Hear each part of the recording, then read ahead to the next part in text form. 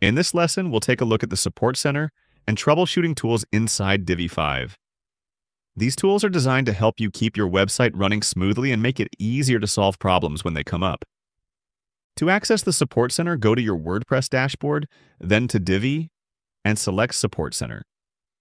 Here you'll find several important tools. At the top, you'll see the System Status area.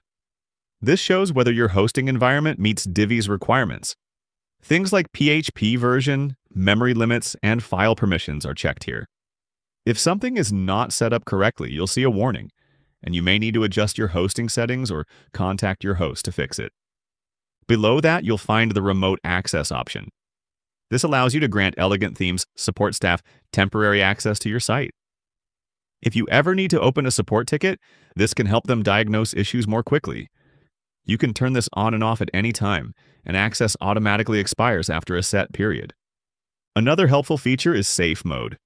When you enable Safe Mode, Divi temporarily disables all third-party plugins and custom scripts, but only for you as the admin. This makes it easier to test whether a problem is caused by Divi or by something else on your site, without affecting what your visitors see. You'll also see logs and debug tools. These provide more technical information that can help identify what's going wrong if your site has errors. While you may not use these often, they're useful if you're working with support or a developer. Finally, the Support Center includes links to documentation, tutorials, and the Elegant Themes support team. If you get stuck, this is the best place to start looking for answers. That's the Support Center and troubleshooting tools in Divi 5.